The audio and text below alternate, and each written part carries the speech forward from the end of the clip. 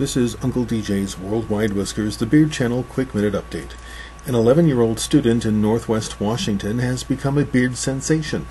David Yearsley has a class photo taken with a beard. For a prank, Yearsley donned a knitted beard and attached cap to his head and face before the school photographer took the snapshot. It's gone viral, now carried by many U.S. news and blogger websites. Report from theolympian.com indicates the student frequently jokes with family and friends. The beard photo was intentional, and both the family of David Yearsley and the school have no intent on changing out the picture. Reports of the prank have been noted from Reddit, ABC News US, and several social media sites. We at the Whiskers applaud the parents of Yearsley and Tapteel Elementary School for their good-humored approach to David's altered photo. We believe the beard-positive response acts as a learning tool for youth to understand that beards are socially acceptable and a right for any male to keep and maintain.